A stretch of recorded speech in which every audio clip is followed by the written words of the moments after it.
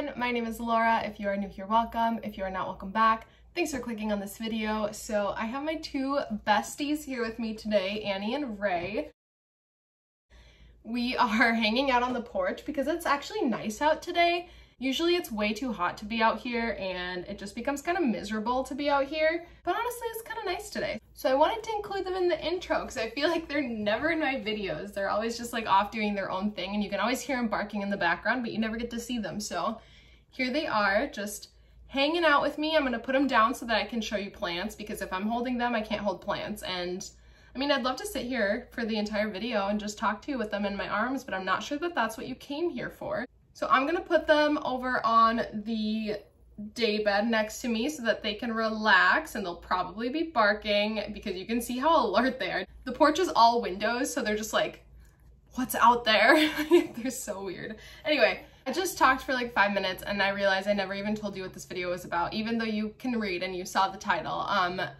I like to tell you what I'm gonna be talking about. So we're gonna be doing my July favorites. I have no idea how many plants I'm gonna show you. I have them all laid out in front of me or around me here, but I didn't count them. So it might be like 5 or 8, something around there. It's like probably less than 10, but I don't know. You'll have to count for me. So now I'm gonna switch out these puppers for some plants and I'll show you some plants that have been doing really great for me that I have been loving this month. Say goodbye. The first plant that I want to show you is my Syngonium pink spot. Look at how cute this plant is looking. It put out this beautiful leaf down here, this one right there, and then it's putting this one out. I guess it already put it out, but it's hardening off, and I'm just loving how much pink this plant is giving me because it hadn't really given me much pink before. This was the leaf that it came with. It was like a cutting, so you can see there's like a shadow of pink all over the leaf, but there's not really like splotchy pink. Now Annie and Ray are playing, so if you hear puppy growls, they're sitting over here slapping each other in the face. So just prepare yourself for a little bit of puppy background noise.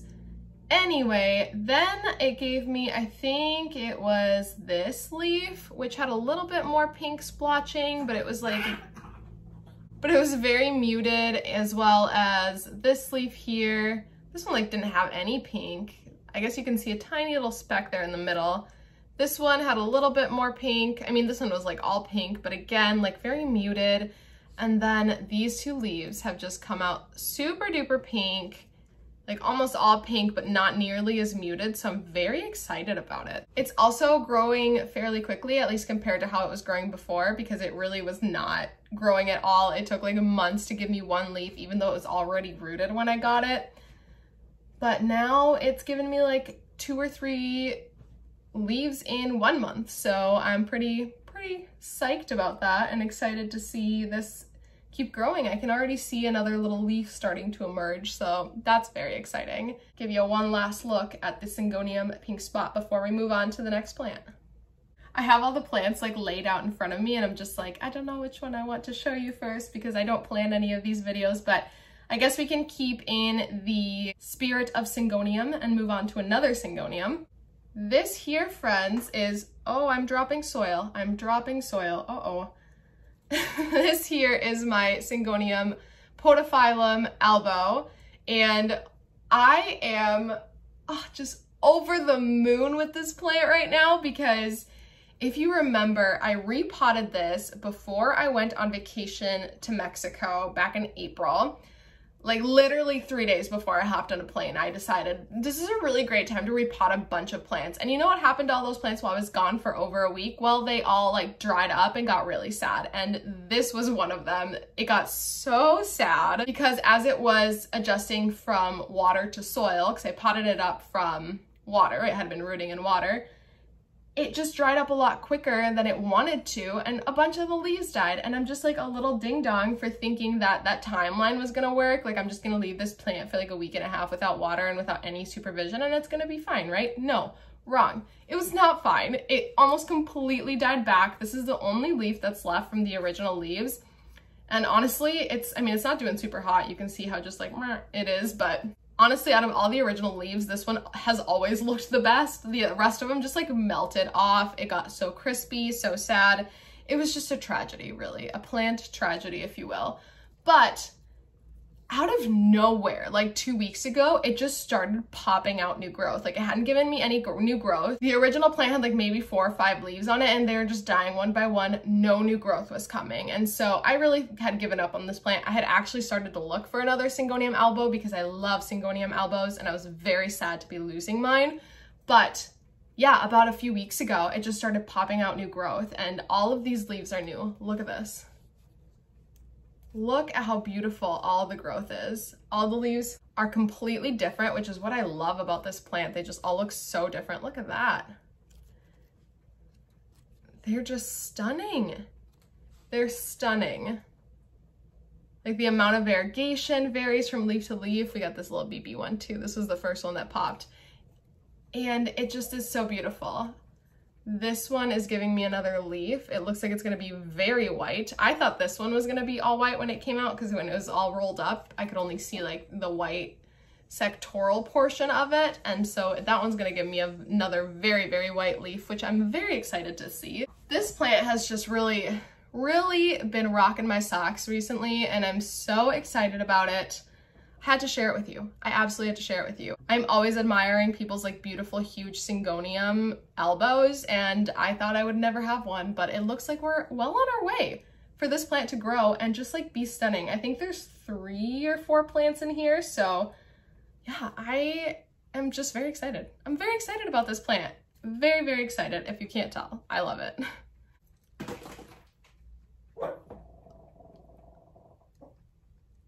All right, I'm gonna put it away before I keep dropping more soil, because now I have a little pile that just keeps growing on the floor that I'm gonna have to clean up after this, so let's move on. Okay, this one's a cutie that I never thought I would include in one of these videos. This is my variegated green Maranta.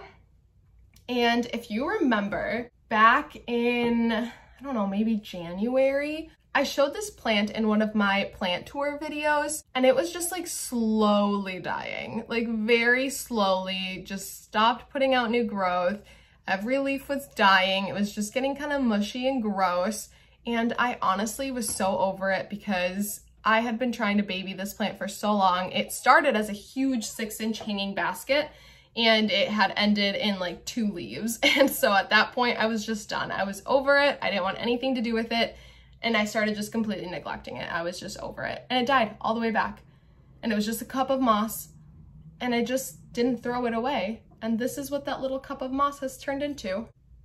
It's turned into this little baby variegated Maranta, and it is just so precious. I want to show you this leaf here. It's like almost a half moon. Look at that. How cool. It is just so adorable. It's like the underdog story to end all underdog stories, and that is why I am loving this little guy. He's putting out about 2 new leaves a week for me, and he's growing a bunch of little new sprouts in here. So this started as like 1 little sprout with like maybe 1 leaf, and now it's like 3 or 4 little sprouts in there, which is so fun. Next up, I have my Philodendron Bilietiae. You saw this guy in my tissue culture video, I believe it was. This little guy was a little tissue cultured plantlet that I got earlier this year. I don't remember exactly when, probably around March or something like that. And it had itty bitty little leaves. Let me show you those itty bitty little leaves. Like these down here that literally could be any plant. It could be any plant. And now it is looking like a little baby Bilietiae. I love the way these leaves look. It just, I don't know, it looks like little peas or something. I don't know, like a little pea pod.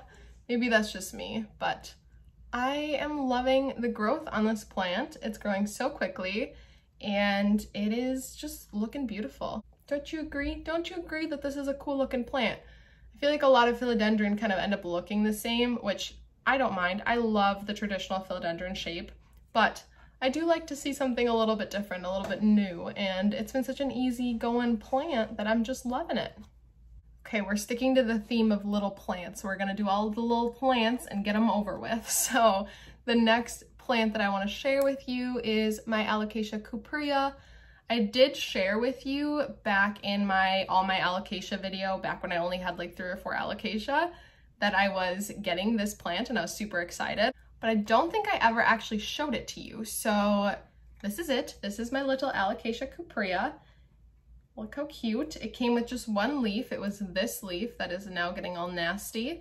And it has put out 2 new leaves for me. It was a little corm baby, and it's starting to take the shape of a cuprea. This new leaf is getting kind of that veining and like ribbing on the leaf. Oh, there you go. You can see that a lot better there. And the coloration that cupreas are known for. So I'm very excited because this was top of my Alocasia wish list for a long time. They were really hard to get your hands on, but I managed to find someone locally who was very kind and gifted me this, and I am just over the moon, absolutely over the moon, and excited to grow this baby out. I'm noticing this is a pretty philodendron heavy favorites list, which is not surprising, honestly. I mean, if you know me, you know I love my philodendron. So up next is my philodendron gigas. This plant has just blown me away. I don't know how much of this I've shared with you guys. I know I've shared it with some of my plant friends, but philodendron gigas is just that plant that I got because I had the opportunity to get it, not because I wanted it, and then it became one of my favorite plants. Like, I had seen pictures of it online and I thought it looked sickly because it does look kind of, I don't know, like limp. I don't know, there's probably a better way to describe it than limp. But the leaves look kind of droopy, especially you can see that on some of the older leaves down here. It looks kind of droopy, not super upright, a little bit curved, doesn't really hold its shape. And so in the pictures I'd seen, it just looked sick. It looked like a melanochrysum that was just struggling to stay alive. So I never wanted one. I never ever wanted one. And then I got the opportunity to get one for like super cheap. And so I just said, you know what, whatever, I'll give it a try. I'll give the philodendron gigas a try. And man, oh man, am I so glad that I did. I love this plant. The leaves are so velvety. And now that I'm talking about it, now that I'm going through all of this, I feel like I actually had this in my June favorites video because I feel like I'm getting deja vu from talking about this. So clearly it's been a favorite for a while now, but I'm not gonna remove it from this list just because I think I talked about it last month. So it is so velvety, just so stunning. The leaves come in like bright orange and then fade to this like very dark green. They're almost rubbery, but not quite as rubbery as like the Jose Buono. It is just a stunning plant and I love how unique it is. Like the one thing that I didn't like about it before I got it, that it looked so funky, is what I like about it now. Funny how that works, huh? It's just a beautiful plant. I have seen that they're becoming super available, at least in my area, which usually plants that are available in my area have been available in other areas for much longer. So if you are looking for a gigas or thinking like, oh, I might want to get one, keep your eyes peeled. They're becoming very available and pretty affordable. So gigas, a fave. Another philodendron, because why wouldn't I have another philodendron on this list, especially after I said this is a really philodendron heavy list. But this is my philodendron Jose Buono. I'm like having a hard time showing it to you. I don't know how to get it in frame. Move this bird of paradise a little bit. There we go. This is better, maybe? But this is philodendron Jose Buono.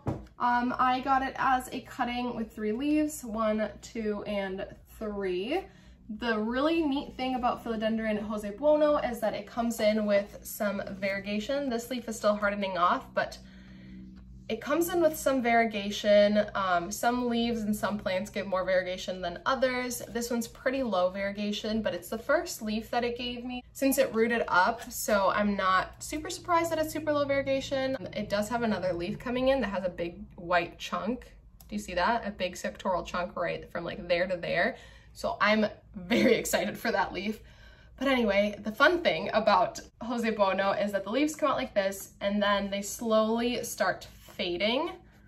The white becomes more like a lime green or a creamy kind of color, and they fade until basically all of it is gone. I'm loving this plant because it was on my wish list for such a long time, and they honestly were pretty hard to get your hands on for a while.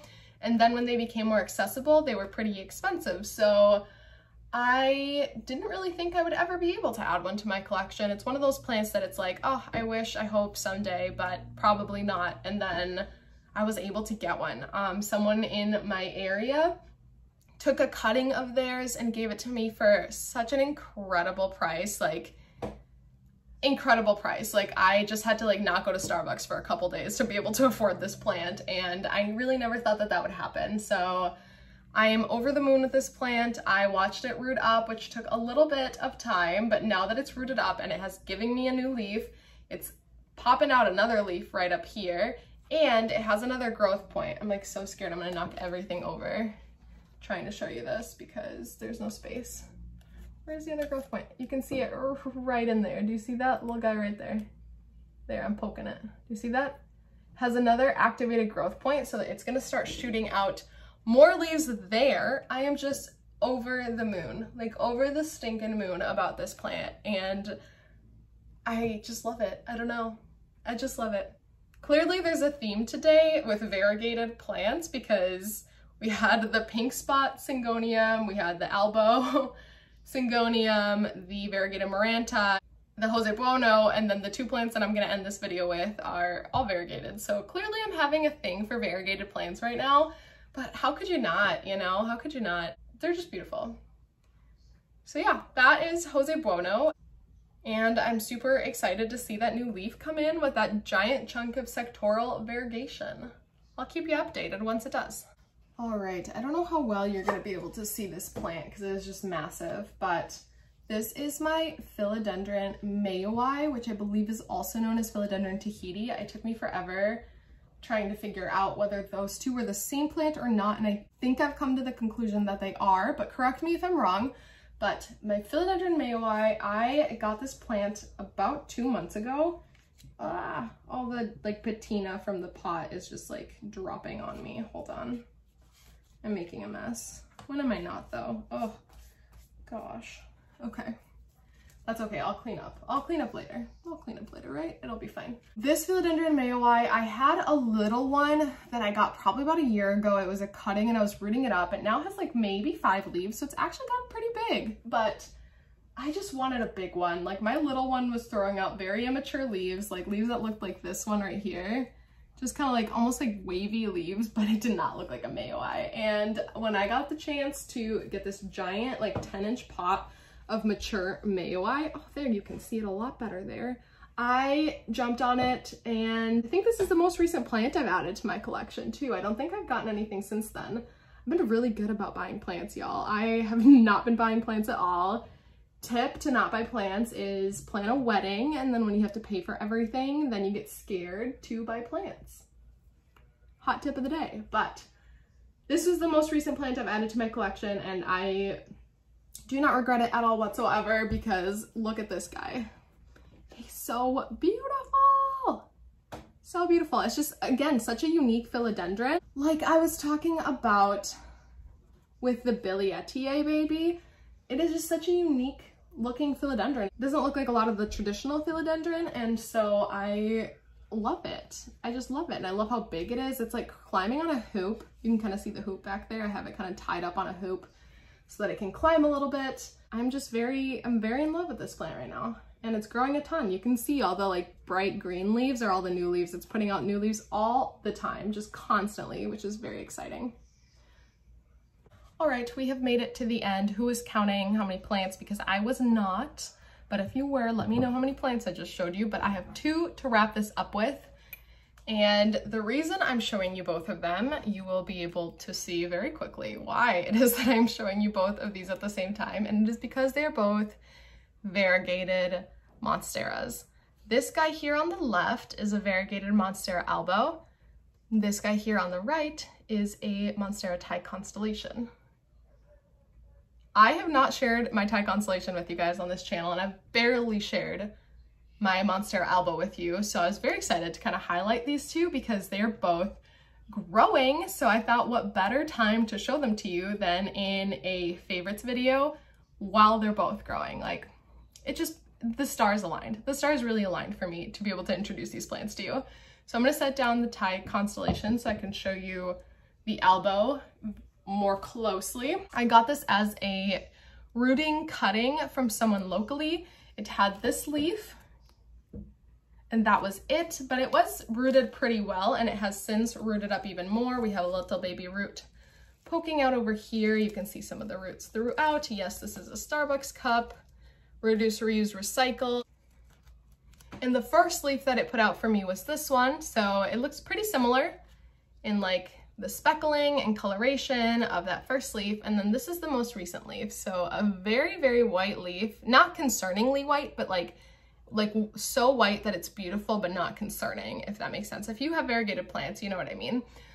It is very stunning. I am absolutely in love with how quickly this is growing. It did take a while to put out this new leaf, but once it put that out within like 2 weeks, it was starting to put this leaf out. And I can see, maybe I can show you if it will show up on camera. Does it show up on camera? It does not show up on camera, but it is starting to get a little bump, which means that it's starting to form another leaf. So that's very exciting. I can't wait to see what that leaf looks like.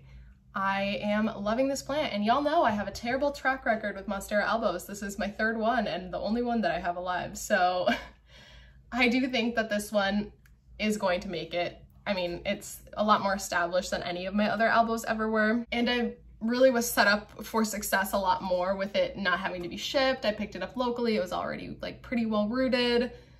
And the person I got it from, I have gotten a lot of my plants from and I trust with all of my plants' lives. So I think this one's gonna do really well and I'm very excited for it. So I wanted to update you on that. This is my Monstera Forsythiana albo. And then we have a little Queen Tie constellation here. I feel like kind of sneaky telling you about this plant. Like no one knows that I have this plant. It's kind of a little secret that I've been keeping over here. But yes, I got this little guy. He was a tissue cultured plantlet. He still has one of his little leaves from back in his old tissue culture days. You can see it's kind of wrinkled up and nasty. When I got him, he had a couple more of these little tissue culture baby leaves, but they've since fallen off. But yes, it has put out this leaf in my care. So when I got it, it had this leaf, some of the tissue cultured baby leaves, and then this one. And this is the newest one. It's kind of oblong. It looks kind of funny. And it is putting out a new leaf right there. I have heard that tie constellations grow pretty slow and that they are pretty prone to root rot. So I'm keeping it in the little like clear cup that it came in so that I can see all the roots that are growing in there and I can keep an eye on them. And that's given me a lot of peace of mind because I was very anxious about getting this plant and having it rot on me. And then in terms of the speed of growth, it has been pretty slow. I did get it after I got my Monstera albo, not super long after though, like not even a month later. And my Monstera albo had to finish rooting up and put out 2 leaves before this guy could do anything. So like this leaf was unfurling when I got it. So it finished unfurling this leaf, but then I had not seen anything until this leaf popped up 2 or 3 days ago. So yeah, it's a slow grower. That's okay. Like not all our plants have to grow like at the speed of light. So I'm okay with it growing slow as long as it stays healthy and the roots stay healthy. That's the one thing I'm super, super worried about. So if you have any tips on tie constellations and like when to water, what kind of substrate to keep them in to make sure that the roots don't rot on you, please let me know because I want the best for my baby plant. I mean, who doesn't want the best for their baby plant? So yeah, that is the last plant that I wanted to share with you. I guess the little double whammy of my 2 variegated Monstera. I hope you enjoyed seeing all of my favorite plants from July.